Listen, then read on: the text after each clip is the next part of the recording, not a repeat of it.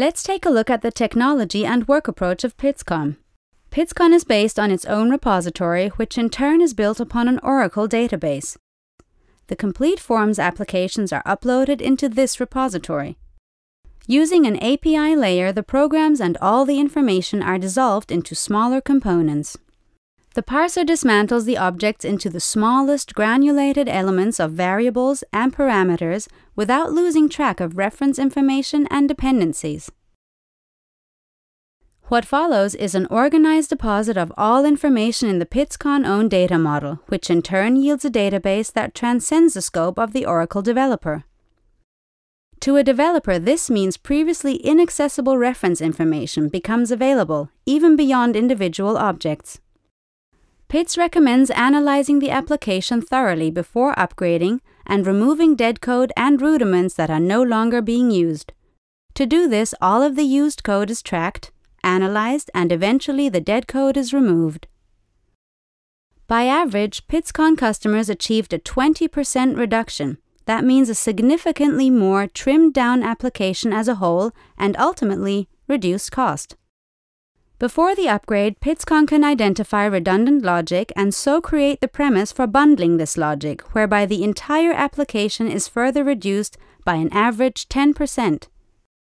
Let's take a closer look at the possible issues surrounding forms upgrades and how to work with PitsCon. Upgrade challenges can be divided into 4 categories.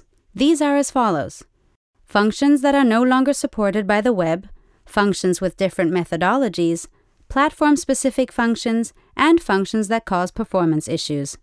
Here are some of the functions which are no longer supported: mouse events, which no longer exist in their familiar complexity, GIFs that can no longer be displayed and require conversion, Windows-specific VBX and ActiveX controls must be replaced by workarounds or renewed with Java beans.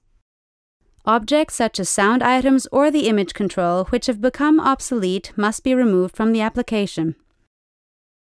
One example is replacing a client functionality such as getFileName with WebUtil, an Oracle standard library that enables you to work from an application server.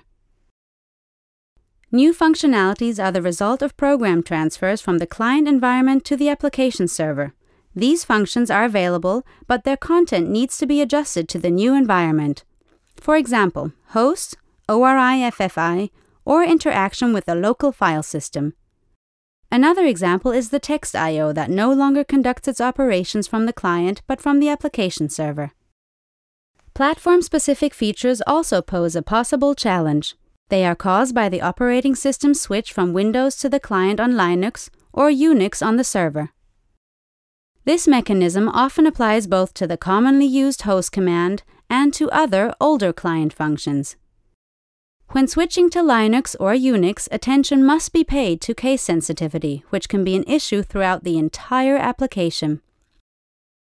Fonts must be adjusted to the new environment as well as to the new screen resolution.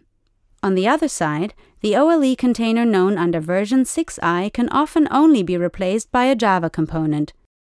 This step may very possibly require manual action. The final migrational challenge may possibly be a function that leads to an increasingly overloaded network. Some of these functions are synchronize for refreshing the interface, the timer for controlling the course, or the tabbed canvases, which each retrieve graphic information by turning the page on the server. The frequent repetitive use of these commands can create so much network access, it may very well cause almost any network to break down. This is a case where one should analyze and identify the way in which these functions are used and, if necessary, replace them with the workarounds. That way you can operate the application from a new vantage point with the same level of performance as before. With PitsCon, you can manage each one of these required steps and save them in templates. These templates can be consolidated to complex projects as you wish. For the upgrade from Form 10G to 11G alone, PitsCon provides over 200 predefined templates. Customers can individually tailor these templates according to their projects. PitsCon is able to precisely analyze forms with regard to the upgrade process, even those with several thousands of applications and within just a few hours. That way it can evaluate an upgrade from Forms 10G to 11G.